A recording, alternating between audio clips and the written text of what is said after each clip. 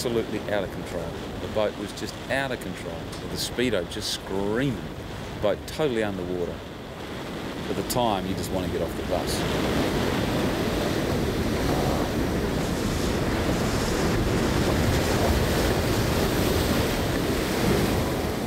Blowing 30, with the snow coming down on the deck, with everybody freezing cold, with the boat all rocked up out of control, it was a pretty hairy moment, and I was really scared for the guy's life. It can be scary. It can scare the living daylights out of you. But maybe that's why we do it.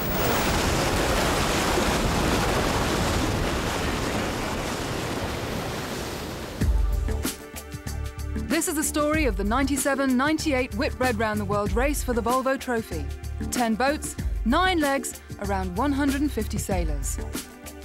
The 7th Whitbread started in Southampton back in September 1997 and ended back there in May 1998, nearly 9 months and 32,000 miles later. But the Whitbread is not just racing around the world. It's Grand Prix racing around the world in volatile, comfort-free, thoroughbred Whitbread 60s. It's a gripping story, and one that began, off cows, on a perfect sailing day on September the 21st, 1997. 5, 4, 3, 2, 1. The start of the 97-98 Whitbread Round the World yacht race for the Volvo Trophy. So Eve's got a good start. Toshiba starting right down, right out in front of the Royal Yacht Squadron, has got a magnificent start. Dixon's got it right on the button. Problem on there with Laurie Smith. Spinnaker going up late. They won't be happy about that. They're losing vital ground. They're back in the pack. A lot of activity. Great pictures from the onboard. So that is Eve Language out to the left. That is Paul Cayard. To the right, the white Spinnaker, that is Swedish Match. What a beautiful start for Gunnar Krantz with Roger Nilsson and Earl Williams. Paul Cayard stretching out. Leading the 10-boat lineup out of Southampton at the start of the 9-month journey was EF Language, a Swedish entry skippered by America's Cup sailor Paul Cayard, his first time on the Whitbread. Silk Cut with British skipper and 3-time Whitbread veteran Laurie Smith headed out to the Solent, one of the favourites of the race. They're working with that wheel, throwing it about, moving the boat from left to right, finding the best track. Merit Cup were also looking like a strong entry, with a powerful New Zealand crew skippered by another well-known Whitbread veteran, Grant Dalton. It's still neck and neck between these two. This really is Grand Prix sailboat racing. One of the interesting things is also that 5 yachts are going with 11 crew. But overall race favourite was American boat Toshiba, a syndicate managed by the world's most renowned sailor Dennis Conner and skippered by Chris Dixon. Back a bit, but all of these boats are in this race. The first 7,350-mile leg to Cape Town got off to a furious start, with constant lead changes as the boats entered the English Channel. But progress ground to a dramatic halt as boats wallowed in fog and light airs off the coast of France.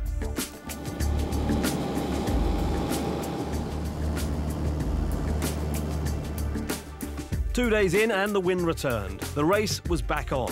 Toshiba, choosing an inshore course off the coast of Portugal, dropped back into 6th, a drastic 93 miles behind the leaders. And despite moments of optimism on board, Toshiba was losing ground by the day. They're finally taking some distance off the front guys. Not a lot, but just 2 or 3 miles of skid. Nice to know the hard work pays off. And there's just about enough skids left that at that rate, we could still be in the hunt at the finish. Up at the front, Norwegian boat Innovation Caverna led into the second week. Knut Frostad, the youngest skipper of the fleet, and navigator Marcel van Triest headed an ebullient crew. Seem to slowly be pulling away from the rest of the fleet, which is very encouraging. The fact that we've just discovered that we've left all our soap, shampoo and razors and shaving foam behind don't seem to worry us so much because we're doing well. 500 miles adrift at the back of the fleet, Dutch boat Brunel Sannage's abysmal progress was made all the more painful following a collision with a whale. Before we saw some baby whales and some very big whales well ahead of us, and then just afterwards we heard a very loud bang, and then we felt we was into the rudder. Then we realized that almost half of the rudder was gone. The resulting damage forced Brunel to head for the coast of Brazil to effect repairs, pushing them back even further. On board America's Challenge, 200 miles off the pace, the Whitbread first-timers were treated to an initiation ceremony as the boat crossed the equator. Ahead of them and hot on the tail of race leaders Caverna, Dutch sailor Dirk de Ridder was given similar treatment aboard Merit. 5,000 miles into the race, and the top 3 boats were as tight as ever. The next strategic question, how to round Trindade, the final waypoint of the leg. EF opted to take a westerly course, with Merit and Caverna on their inside. It was a good call. While they picked up more breeze, Caverna started to slow. Behind, the fleet was beginning to spread out. Trindade was now in sight. Young Knut Frostad could only watch his 2-week lead diminish. Behind on Merit Cup, there was intense discussion on how best to sail around Caverna and into the lead. But EF language was steaming up. Cayard's constant attention to detail already showing positive results. It pays to work extra hard here. Every inch is gold, and that's exactly what we're doing here on the EF language, grinding down Merit Cup and Caverna about a half a mile an hour. I remember a couple of epic watches of just like 20 sail changes in 4 hours, like unbelievable, just non-stop changing sails, fighting tooth and nail, thinking, man, when the next sked comes out, we're going to be 30 miles behind. You know, we've been parked, done nothing. It's a nightmare. We've been headed the wrong way, and came out 10 miles ahead.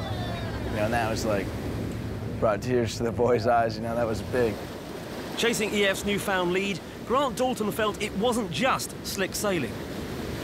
What he had was a Code Zero, and we didn't at the start. That's what made the sail program better. And I will never change my opinion of Code Zeros till the day I die. I think they were illegal. They were totally in contrary to the spirit of the rule. And I think there were some very weak decisions made in allowing them through. We've got EF language about a mile in front of us, and just behind us is Innovation Corona. There's a real dull patch just before the island, which will bring everybody in concertina of them, and now we're getting the breeze out the other side. So it's 2,500 miles to go. About 3.5 miles separate the first 3 boats, and now it's all on. EF's decision to turn south after Trindade was paying off, becoming a critical manoeuvre as they continued to pull miles out from Merit and Caverna. Behind, the women's team aboard sister ship EF Education, skippered by Christine Guillou, were not so fortunate as they floundered in 9th place, 500 miles behind. At the moment, I think we're 9th out of 10 boats, and it's been a pretty tough 3 weeks for us, I think. It was all very frustrating and not very easy for the crew because well, we've worked very hard for a year and a half, and you don't feel like you want to start the Whitbread at the back of the fleet. Ahead in 6th, things were going from bad to worse on America's Challenge. There she is. Campbell Fields had lost the top of his finger during a jibe. And she is. Behind them, Swedish match in 8th was now the back marker of a trio of boats languishing in the light airs. We played the inch-by-inch game with America's Challenge and Toshiba, and now they are just under the horizon. Not under, actually, we can see them. They are on the horizon. Very, very close. And somebody switched the power off. You can see it's all blank around here. No wind whatsoever. The light airs meant food rationing. Not much of it, but it tastes good. But no such problems for Cayard at the front of the fleet. Let me get a quick look in there and see what you got. Can you see that? Look at the tone. Can you see the tone? Wow. Isn't that beautiful? Looks delicious. Notice the contrasting colors. You have brown and beige. Mixed with a little bit of tan. Earth tones. It's important to have colors because it warms the palate. Yeah. Entices the palate. Well, look forward to Notice the foam here. You see, it's just like an espresso. The scume. That's also a very important characteristic of a well-prepared meal.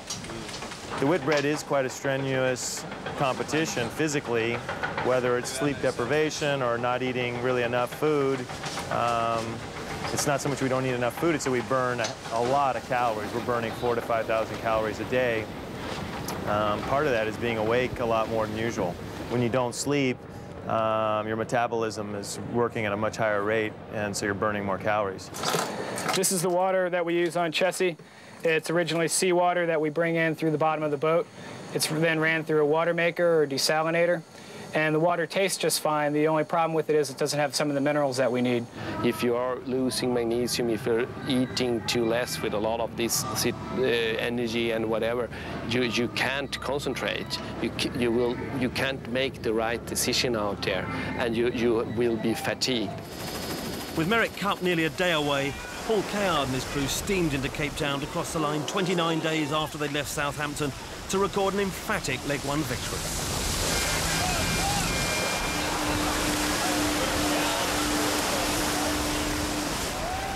Underdog at the outset, this was early confirmation of Cayard's confidence. If you believe in yourself and you think you're going to get there, it is not a disadvantage. In fact, it is an advantage to have the other people think you're weak. And so whenever I find myself in that situation, I don't try to talk back to the critics. If the critics want to paint me as a 20-to-1 underdog, that's fine, because anybody who believes that is more susceptible to take a hard fall. A second for merit was hard-earned for Grant Dalton, with the Caverna youngsters relegated to third. Further back, the boys on America's Challenge lost an average 10 kilos each, but would have only a moment's respite from the gloom of hunger. It has been announced by Neil Barth, syndicate chairman, that America's Challenge must reluctantly withdraw from the Whitbread race due to unforeseen circumstances involving a third party in Mexico. I am a professional yachtsman. I entered this race with the view of winning the race, not to compete just to sail around the track. If we do not have the budget to compete with the other boats, I am not continuing with the race. Bad news also for Toshiba, as 3 days after finishing in 6th, Chris Dixon resigned. Problems that were apparent before the start of the race were very much more apparent during the race, in the boat preparation, in electronic equipment that wasn't working because it never been tried, in sails that were falling apart. I haven't been hired to fly around in the middle of the course. There's really no point sailing along where we've been.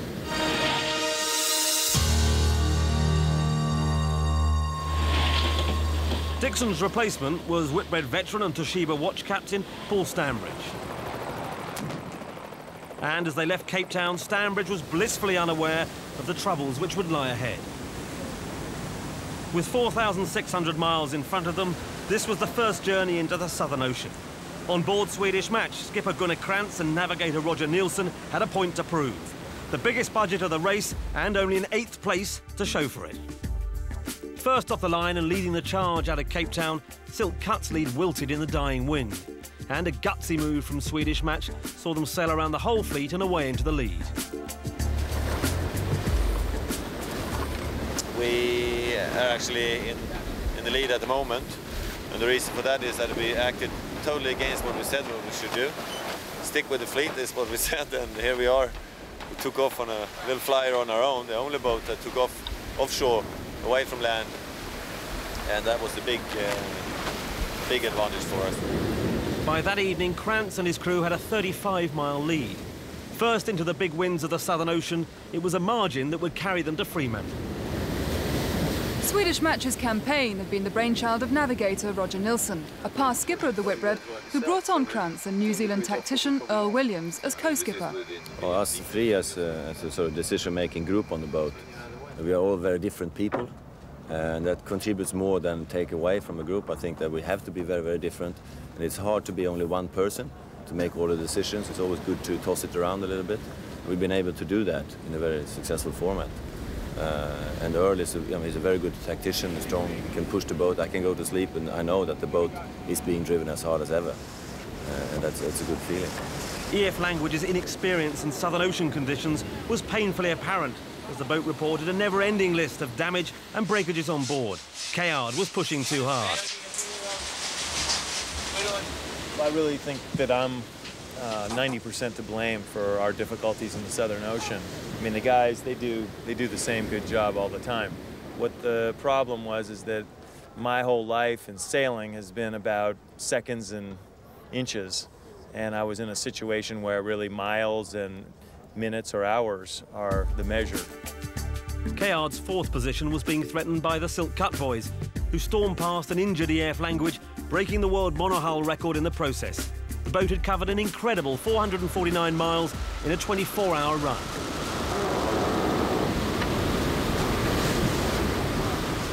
Behind them, Chesney Racing and Merit, worst hit by light airs earlier in the leg, were 900 miles off the pace. All the boats were witnessing a brutal onslaught of Southern Ocean conditions. Toshiba in third place was no exception. And the boat just leapt off this wave and we speared into this trough, and the dial was well over 30 in boat speed, and we just fell into the pit, the bow buried, and the whole boat was totally submerged, and we were head down just hanging on, and the boat pulled up so quickly it basically cartwheeled. The whole boat spun on its axis, and I was clipped on with my harness onto a pad eye that was right next to me, was thrown in the air until my harness took up and just spun the whole arc of my harness and just head first into the deck, and it blew one of my boots off. So here I was in the middle of the boat, the whole rig and the whole boat shaking because we got two sails that are flapping out the side of the boat, and the boat's on its side and the wave breaks over and guys are literally hanging there. And, you know, -2 degrees water temperature in the depths of the Southern Ocean, and we're all like, geez, is this really happening? Having led for the entire leg, Swedish Match arrived to a spectacular welcome in Fremantle. Krantz back on form.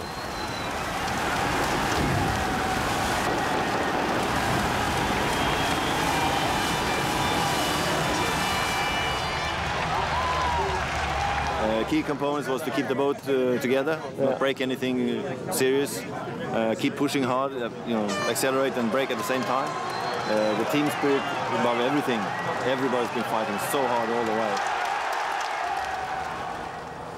Next into Fremantle, Innovation Caverna, now overall race leaders with 2 top 3 finishes. It was more wind than I've ever been in on this leg. I mean, it was very hard. We never let go. It was just non-stop every day for days and days and days. It was non-stop. Damaged the boat, so we had to slow down for 24 hours. And just when we finished the repair work with no sleeping for a day, this huge wave breaks over the boat and wipes out the steering wheel, and couldn't believe it. We managed to get it all back. That second for Caverna put the young dark horse Knut Frostad in the overall lead, while the win for Swedish Match restored morale after a first leg disaster. Merit, 7th, a nightmare for Whitbread veteran Grant Dalton. The second leg was an absolute disaster for us. Probably living in the belief that our first leg had been really good and we had the answers. And really at the end of that leg we had to address the whole thing pretty hard.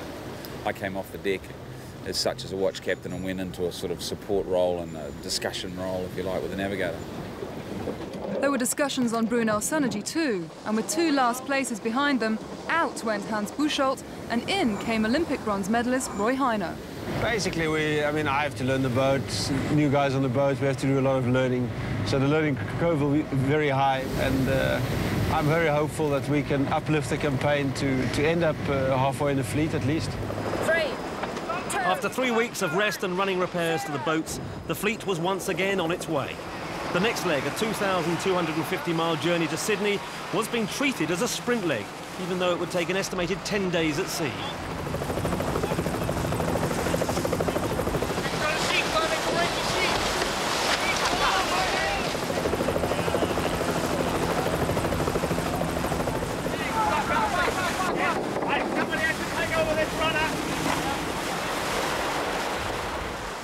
But as the fleet left Fremantle, there was trouble in store for race leaders Caverna. Dents and small buckles were discovered on the lower part of their mast, forcing them to make for the coast. Right now I'm just cutting up an anchor to try and reinforce the mast. And I don't know why I always end up with these jobs. There's 11 other guys and they should be pretty handy with tools, shouldn't they? But Willett's efforts were in vain and further equipment was needed. In accordance with race rules, they anchored within 1 mile of the shore and were then able to receive assistance by way of a helicopter drop. A week later, as the boats headed towards King Island at the entrance of Bass Strait, EF Language headed the fleet. Once into the Bass Strait, the fleet compressed as changing winds levelled the playing fields. Sailing in the Bass Strait, about 400 miles from Sydney, and we've crossed jives, I think, with almost every boat in the fleet, except the girls and Swedish Match. Place changes, just bizarre. Schedule before last, we were 2nd, now we're 5th. Next schedule could be 1st. Wind is shifting all over the place. It's a bit of a typical day in the Bass Strait. There was drama on board the Norwegian boat when Knut Frostad's bowman and sailmaker, Albie Pratt, was washed off deck in heavy seas. It's been quite a hard night, actually. We started with losing a guy overboard and managed to pick him up, and after that we had severe seas, very big waves, and we had to slow down the boat because we have a rig that is not 100%. With 70 miles of sailing to go and about 6 hours to the finish, the fleet was flying. EF Language were gunning for number 1. They'd just taken Swedish Match, who were equally determined to record a second leg victory. Throughout the fleet, the boats were in sight of one another. Chessie Racing doing everything possible to pull away from Merritt Cup and Caverna.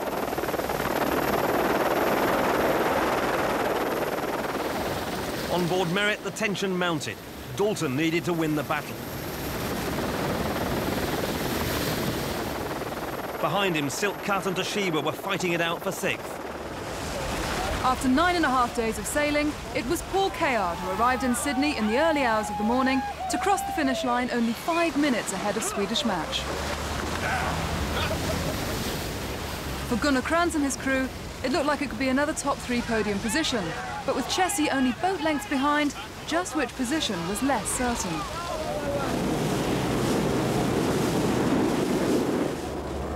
In the end, Chessie missed the second spot by only 52 seconds.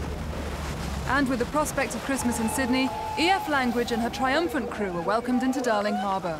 I've been in a lot of tight races before, and to finish after 2,400 miles, everybody within, I don't know, 20 miles, it's just an incredible race, and the guys did what we had to do to pull it off. By then, we had won 2 of the first 3 legs, and we had seen the Southern Ocean, and sure, we didn't handle it well, but we had seen it, we had analyzed it, I felt like we had dealt with it. I was waiting for the opportunity of leg 5. And meanwhile, points-wise, we were on the top. I knew I had a fast boat. I knew the crew was compatible and working out well, so I could see that I had the tools to win, and it was just a matter of executing it.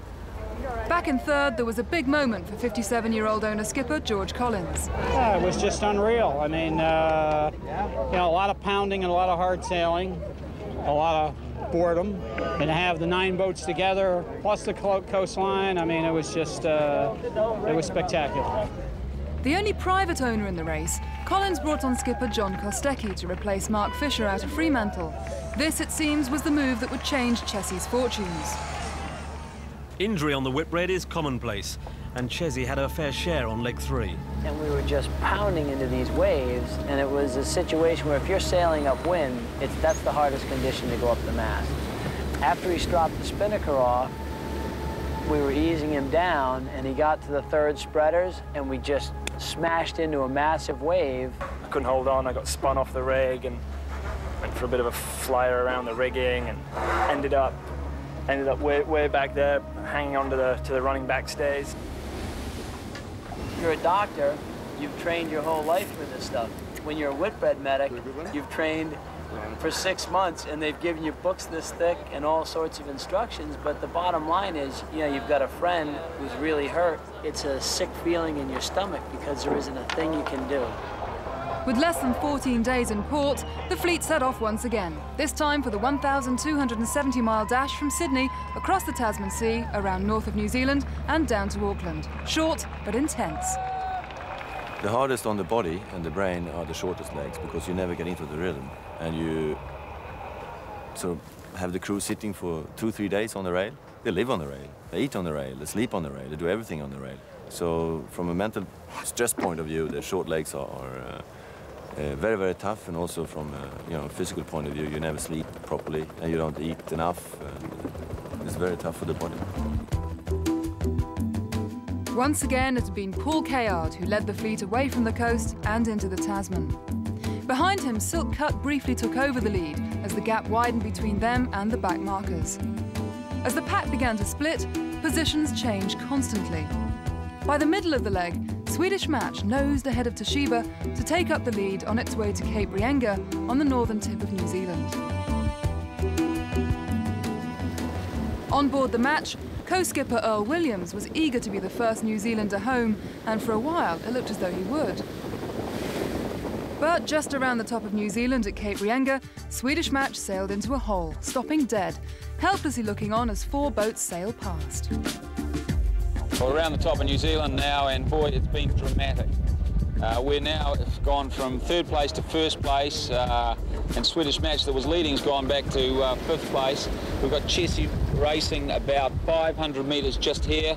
We've got Toshiba about 3/4 of a mile just up there, then EF, and you can just see Swedish Match on the horizon. There was a big hole under Cape Reinga at the top of New Zealand, and we've, with Chessie, come inside it, saw what had happened to, unfortunately, the Swedish Match, and come inside it. Now it's a real drag race. With only 3 miles dividing 1st from 4th, there was everything to play for. But the main battle would be between Merritt and Toshiba, who match raced the entire way to Auckland. When we were in front, it was, you would have had to torpedo us to get us out of 1st place, because, in front of a home crowd, there was no way they were going to get through. Merritt took the gun. Toshiba crossed the line 2.5 minutes later.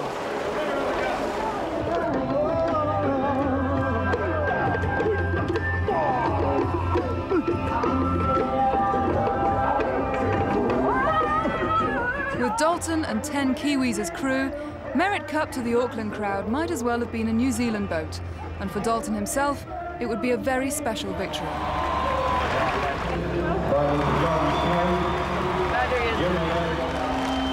For Laurie Smith and Silk Cut, leg 4 was a case of the same old story. Up with the leaders at the start, they came unstuck due to what appeared to be poor navigational decisions. In Auckland, it was announced that their navigator, Steve Hales, was resigning, and Vincent Geek was being taught through the boat's equipment.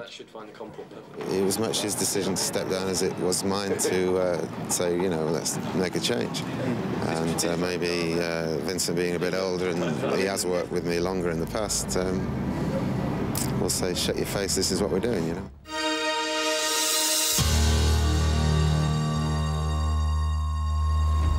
There was less than 2 weeks to get the boats back in order for Leg 5 and the Southern Ocean, and the crews needed all that time to get back into peak fitness, the demands of the Whitbread being brutally debilitating. Their motivation often goes down, they find it harder to keep focused, the concentration is poorer. In fact, all their mental faculties become poorer. Decision-making, reaction time, all of course of which are extremely important when you're on a boat. In most jobs, the hours that the guys on the boats are working, it wouldn't be allowed, it would not be acceptable. The battle against sleep deprivation is a constant feature of the Whitbread. Although comparatively short, Leg 4 proved particularly challenging for the crews. Considering it's such a short leg, it was actually very demanding. It was only 5 days, but we have quite an intense watch system on Toshiba. We do 4 hours on watch, 4 hours on standby, and 4 hours off. However, in a short leg, the 4 hours on standby become almost 4 hours on. If ever the boat changes direction in a tack or a jive, then the whole crew are woken up, they have to change sides. And not only do they change sides, they take all the bedding with them, and they take any sails that are down below, all the safety gear and all the food, which amounts to about a ton. Having stacked all that, you go back to bed, and then maybe 20 minutes later you might tack back again. Leg 5 took the fleet into the Southern Ocean once more.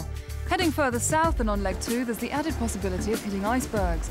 This and Cape Horn, the ultimate challenge, requires a particular kind of mental preparation. Before you can make that commitment and go there is really painful. You distance yourself from your family and the people you love, and it's hard to talk about before you go. I definitely just kind of faded off into space from, the people who are close to me to kind of mentally get ready for that.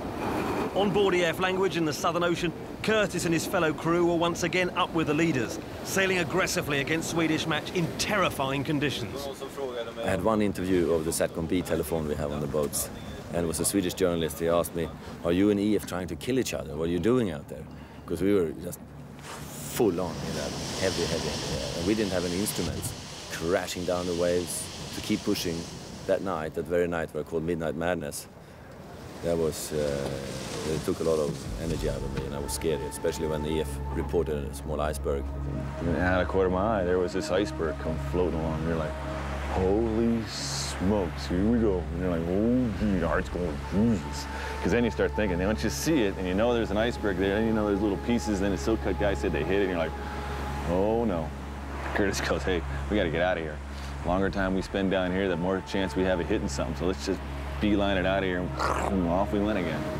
Silk Cut's collision with a small iceberg was upstaged when they lost half their mast due to problems with the rigging. Well, as you can see, the excitement and tension is building here on Silk Cut. Although the crew were unhurt, the Southern Ocean had taken another casualty. On deck, a jury rig had been cut to fit the mast stump. The crew was struggling to coerce both themselves and the boat onward.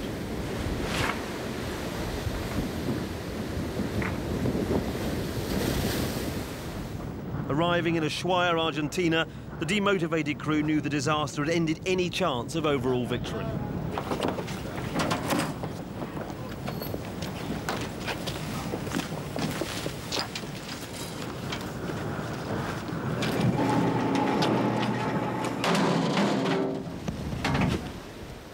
On board EF Education, a similar story had begun to unfold. Another broken mast, which would result in the girls being at sea for 5 weeks, a record for any Whitbread crew. By the 13th day, the fleet was powering its way towards Cape Horn, with EF Language having opened up a 100-mile lead over a tightly bunched Swedish match, Toshiba, Merit Cup and Caverna. Well, I think Cape Horn is obviously means closure to what really is the lap around the planet. It all happens in the Southern Ocean, it all happens in the Southern Hemisphere. Basically, it all happens from Cape of Good Hope to Cape Horn. Behind Cayard, despite being slowed in dying winds, the chasing group celebrated their tour around the Horn.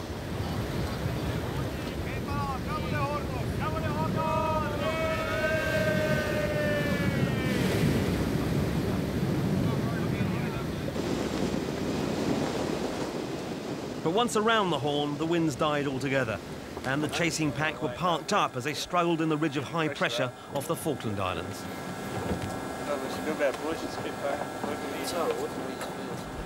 By the time the wind filled in again, Chesney and Brunel had caught up and overtaken, whilst Innovation Caverna, trying to escape, had run up against a 3-knot current. Our biggest mistake came during Lake 5 from Auckland to Brazil, I think, when we realized, when we were parked up with most of the fleet of the Falkland Islands, we took more risk than was wise, and tried to sort of get desperately at least a 2nd place out of that leg. Well, that backfired badly, and we got a 7th place out of that leg. And well, for then, at that moment, the overall result for us was sort of over. But up at the front, Paul Cayard and EF Language were very much in touch with overall glory. They approached São Sebastião in time for Carnival, recording their 3rd leg victory.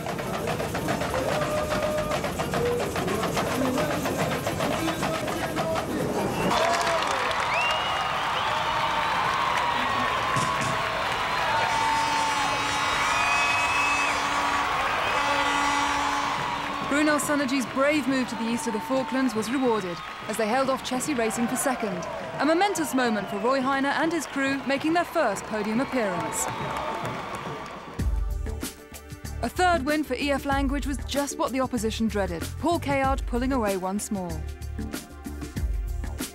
Silk Cut's disaster put Smith way off the pace, and for Toshiba in 6th, worse was just about to come. Paul Stambridge was called before an international jury as Toshiba stood accused over an incident where the crew had started the engine to clear weed from the propeller.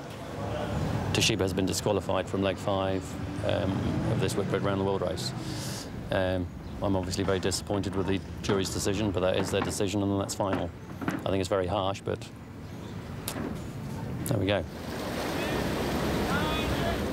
The start from São Sebastião was the most chaotic of the race, with everyone turning out to see the boats off on their 4,750-mile charge up the American coastline to Fort Lauderdale.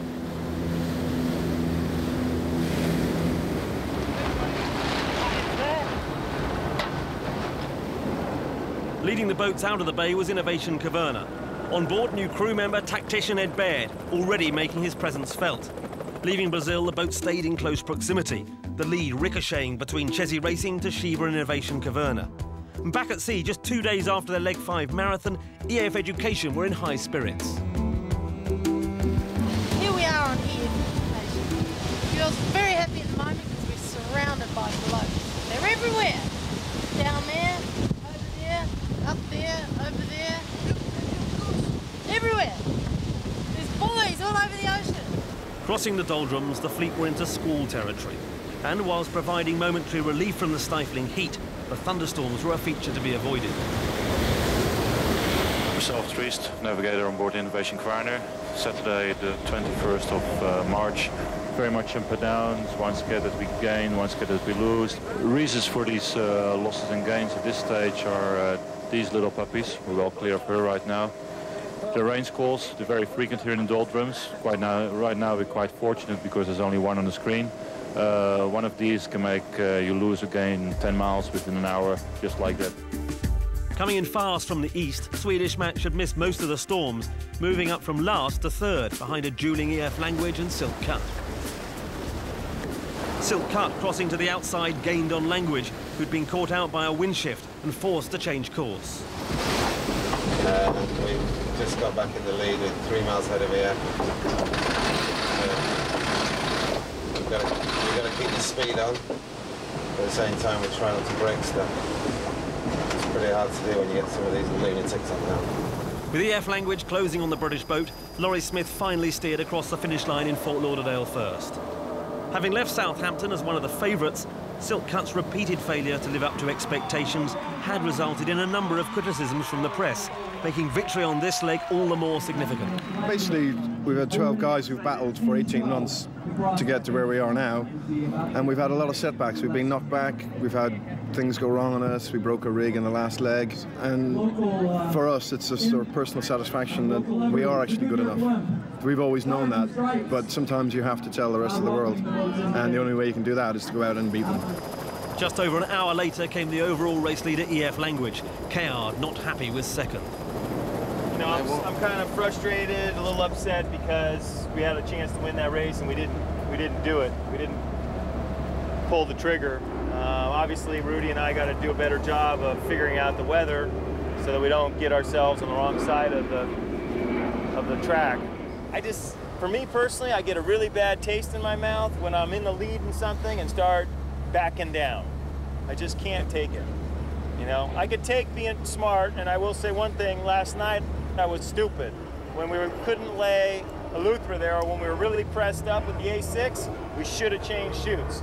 We were risking the rig and we were risking the spinnaker. Don't look too down. I'm not, you know, I realize the big picture, but I see some small things that we could do better, and it frustrates me when we don't. So I just want us to kick ass.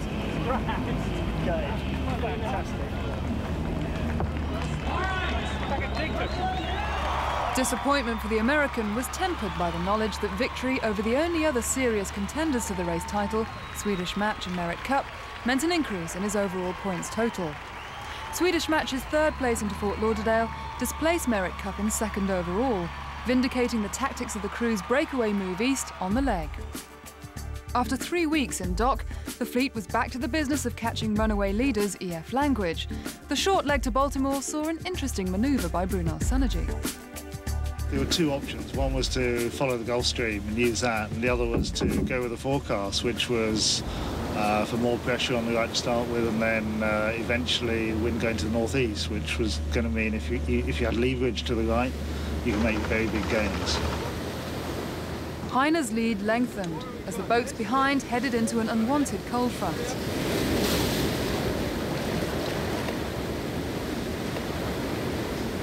A little race on our hands here, Juggy. Swedish Match. EF Language was once again locked in battle with the one boat who posed any threat to an overall victory. After 750 miles and 3 days of sailing, the boats were on the approach to Chesapeake Bay.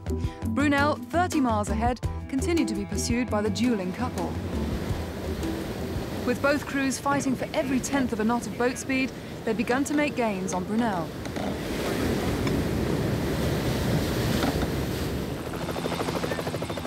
The Dutch had run into light airs, and the progress after the Chesapeake Bay Bridge was dramatically slow. It was only as they sailed their final few yards that the most surprising victory of the race looked certain.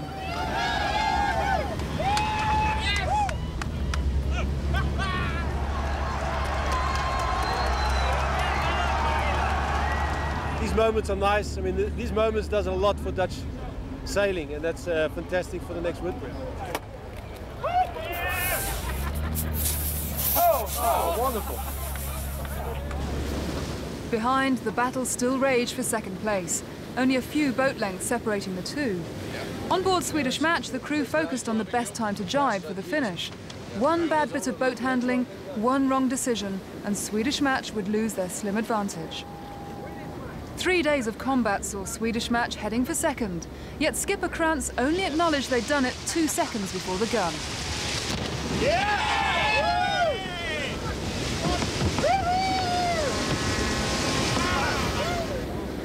Behind the Swedes, another duel had commenced between 7th place Chessie Racing and Toshiba. Match racing America's Cup style, the two boats continually swapped places, racing neck and neck until Toshiba slipped away. With Dennis Conner at the helm, Toshiba would be the first American boat home in the closest finish in Whitbread history.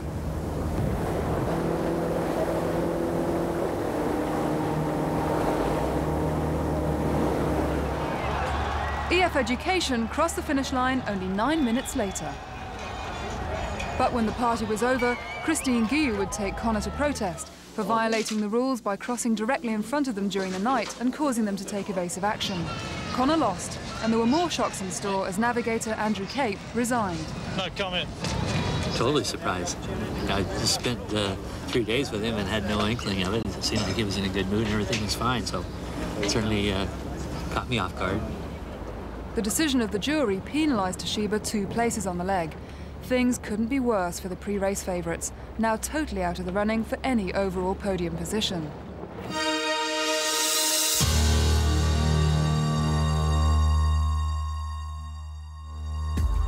With 2 legs still to sail, only Swedish Match could mathematically catch EF Language, and it would take the sail of Gunnar Krantz's life to pull it off. The points stacked up to a final podium possibility for Silk Cut, but Toshiba were out of it. Next to face the fleet, the 3,390-mile leg from Baltimore Annapolis to La Rochelle, navigating around an exclusion zone established by the race organisers concerned by the southerly extent of drifting icebergs. At this point, Merritt Cup had eked out a slight advantage over second-place Toshiba, hot on their tail.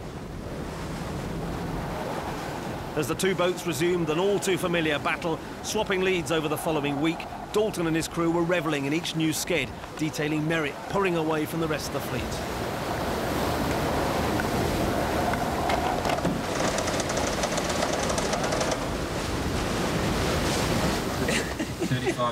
EF. Sorry? 35.9.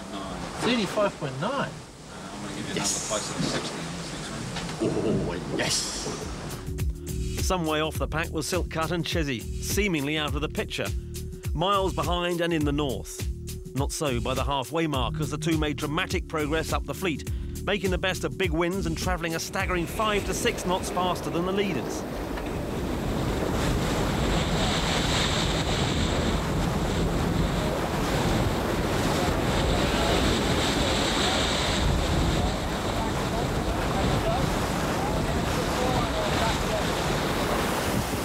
As they screamed towards the front-enders, Silk Cut in 118-hour period clawed back 80 miles as the speed dial was showing record-breaking runs.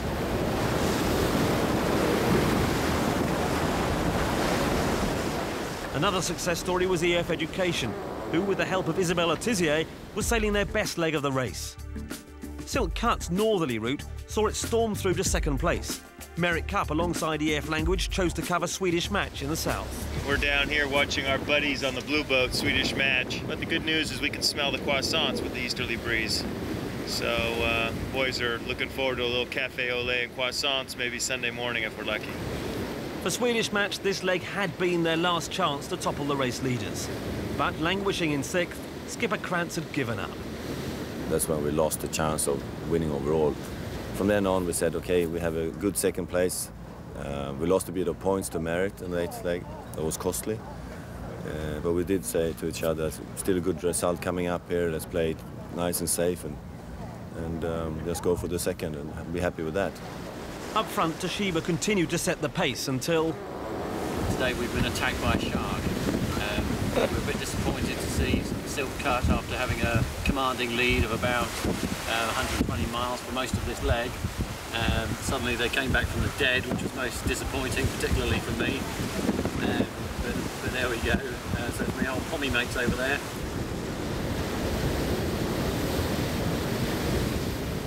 We stayed in visual contact with Silk Cut all the way to the finish. Maximum distance was 2 miles apart, and very often inside of a mile. But we did remain in front of them for the whole time. They got to within about 6 boat lengths of us just before the finish, when we fell into a bit of a hole as the wind was going through a transition. It was a particularly nerve-wracking time for me. It was going to be my one chance to win a leg. So it was kind of now or never, and luckily we did beat them in the end by a 10-minute margin. So yeah, very rewarding, very satisfying to beat, especially what we consider a good boat, and my former skipper, obviously, Laurie Smith. Behind Silk Cut and third-place Chelsea Racing, the girls on EF Education were celebrating their finest hour.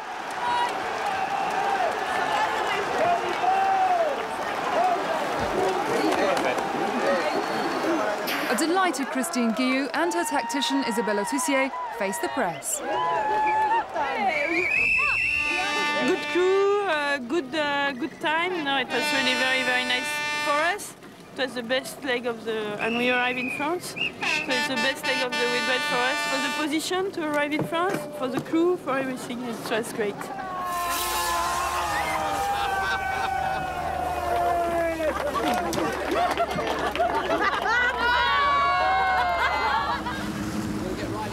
Sailing into La Rochelle in 6th, EF Language played down the fact that they were now guaranteed the Whitbread win.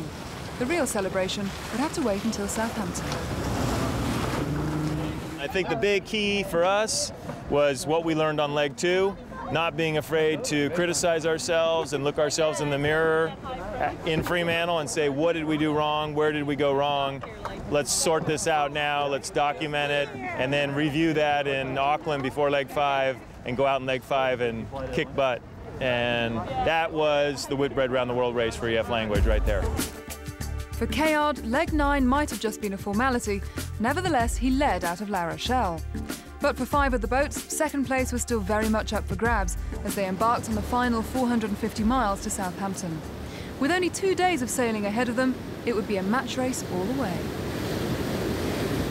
Merit Cup entered the final 100 miles in the lead, but better news for Grant Dalton was that Swedish Match was way back in 5th. Suddenly, the fight for second was all on. Racing alongside EF Language at a steady 10 knots, with the end of the race looming, it was time for reflection. Final sunset of the Whitbread Round the World race of all time. We're racing today, but every once in a while we're, thinking about it. Once we've done this, our 12 guys will have something special that we'll remember for the rest of our lives. It's the one time you'll ever fall in love with a guy without being, on the other side there. Because you live and die off your crew members. You find out that the biggest thing the Whitbread is about is the 6 inches between your ears. How tough is that? One aspect of the race that I think that draws the whole Whitbread fleet together is such a large element of danger. And I think that's probably why we're all very close friends, whether we're on EF or whether we're on Brunel or on Toshiba or Chessie. This was proving to be a fitting finale to the race. The boats tightly bunched throughout the 2 days, a testament to the competitiveness of the fleet. But in the end, there can be only one winner, and for leg 9, it was to be Merit Cup. With their nearest rival, Swedish Match, still fighting through the wind shifts of the Solent with Silk Cut, Dalton was biting his nails for second place, a result that was bittersweet. I think if there was one fundamental early on error that we made, when I understand how it was made, is we were probably too dogmatic in our choice of boats. We had the opportunity to have a boat very similar to EF, and we didn't take it. But the story of the race was EF Language, and 49-year-old Magnus Olsson finally winning at his 4th attempt.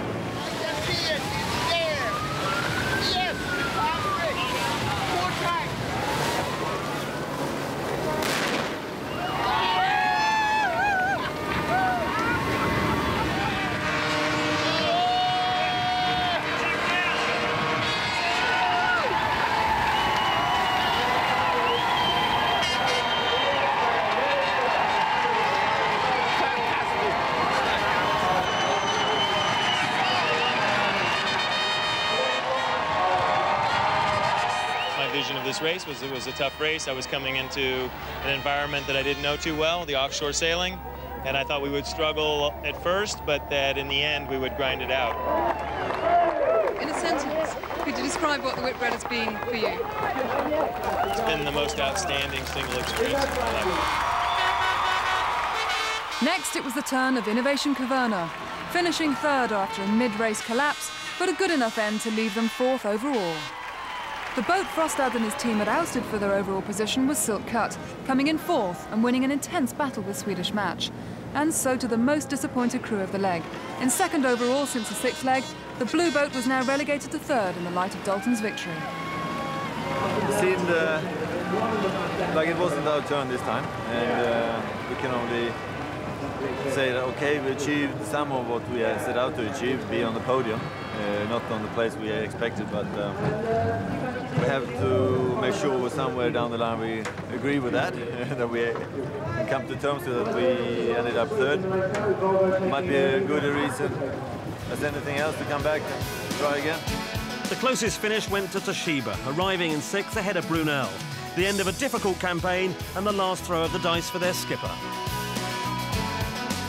I've always looked at the Whitbread as an adventure, and this race has gone past an adventure now. It's now a very professional, almost one design yacht race, which perhaps I'm not good enough to win. Brunel Sunnage's skipper, one place further back, resolved to return next time. I had 3 goals to starting to sail this Whitbread. The one was to grow a beard. The second was to see an iceberg, and the third one was to go with 50 knots around Cape Horn. And none of the 3 happened, so I've got to do it again. Home in eighth, another second-place contender. Chesney Racing really missed the boat and the tide. But for George Collins, the Whitbread had all been worthwhile. It's an incredible feeling and very worthwhile. Everybody should go do it. Also caught in the struggle upriver, EF Education. Last overall, but her crew convinced the tide was turning for women's sailing. We've learned a lot of different ways of sailing these boats, and I think that we sail them, you know, as women, I think we sail them damn well.